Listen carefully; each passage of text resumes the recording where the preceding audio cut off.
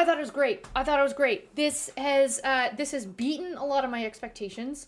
I loved, absolutely 100% loved the intro, loved the old 1950s back in the day as the nukes were going off.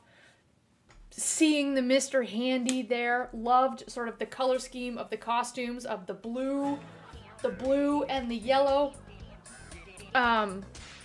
I just love that just like it fits with the vibes. The music was great. We transitioned into Vault 33. Loved all of the Vault 33, Vault Tech, Vault Dweller scenes. Loved those. Those I think were my favorite part, because that's what I love about the game so much, is being able to explore the whole world. And like the world's great.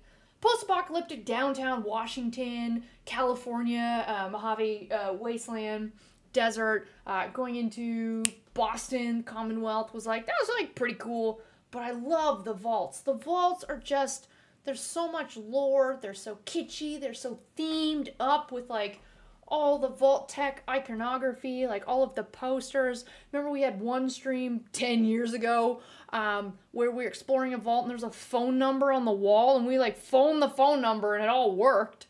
So like absolutely love exploring the vaults and seeing all of that. And if you go and watch other YouTube channels who have done like, you know, they'll pause on a frame and they'll do frame by frame, this scene in a vault and this scene from the video game, like TV from the vault, video game from the vault. And like they've fully replicated everything, even down to there's like these really particularly shaped bolts in the walls. And the TV show got the same shaped funny bolts. And so like down to how they're constructing all of these sets is like pretty much identical to what we've been playing in all of the games, which is just loved that. So I love seeing all of those nuances in the vaults and the posters and the costumes. That was great. Yeah, like that was so great. Brotherhood. I've said it for years and I'm going to keep saying it. I don't care about the Brotherhood. I don't care about your mission, whatever it is. They're too stuffy, uptight for me. that was a word. That was a word. So I already was not looking forward to, you know, the show is focused on 3 main characters. You've got the Ghoul, you've got Lucy, the Vault Dweller, who's emerging, and you've got the whole Brotherhood of Steel Maximus quest line, storyline there. I was not looking forward to any of that stuff.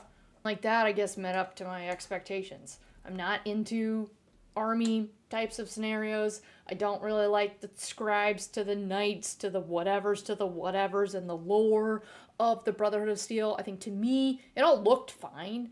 Like the costumes looked fine, the bases looked fine, the power armor looked fine. That's not my vibe. I don't love those. I actually kind of like in New Vegas how there is no Brotherhood at all. Maybe that's why I like New Vegas the best. There is no Brotherhood at all. Right? Sorry, there is, but the Brotherhood has been confined to a bunker hidden away in the middle of nowhere, and they're all like, we can't go outside because, you know, we're gonna get attacked. Nobody likes us. And it's like, yeah, we don't like you. We don't like you, Brotherhood of Steel. My opinion. My opinions only. So, you know, I'm not looking forward to, in theory, a third of the show being about the Brotherhood of Steel, but like, we'll get through with that. The scene at the end with the Ghoul, I think that was kind of cool. It was nice to sort of see how they introduced him into the show. Like I said, show has 3 main characters plus Dogmeat. So we will see a whole lot more of the Ghoul. He has so much story and so many years. So we saw him in the beginning in the intro. He was the guy on the horse. He was the cowboy on the horse riding off. Something happened to him after the nukes were dropped that he turned into a non-feral ghoul, and he lived out those 219 years between the intro and then the later scenes that we saw. So he's got a whole wealth of experience and stories for us to learn about. And that's why I wasn't really surprised when he like took on those 3 dudes, no problem. It's like, yeah, the guy's superhuman. He's over 200 years old. He's probably like worked out a bunch. Was the show predictable? I mean, it's kind of what we expected, right? We knew something was going to happen in the vault. that was going to cause Lucy to leave the vault.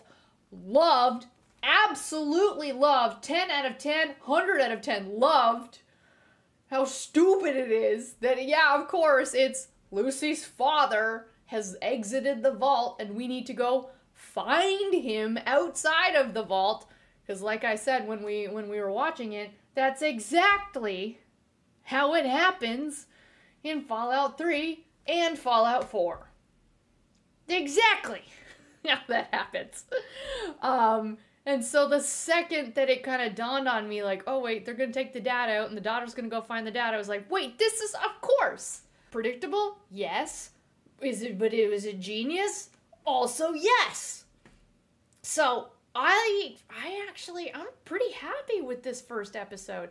It feels very Fallout. Okay? And like, you might say, well, obviously, like, okay, but see me now? See me for the past hour and 28 minutes of watching this episode? Okay, and then think back to me playing Starfield and how disappointed I was from the get-go playing Starfield. Okay? Starfield did not do this. Starfield did not live up to the hype. Did not make me excited. And this just makes me feel like, oh my gosh, it's like we have a new Fallout game, but it's not a game. It's a TV show that we get to go watch. And I loved it. I loved it.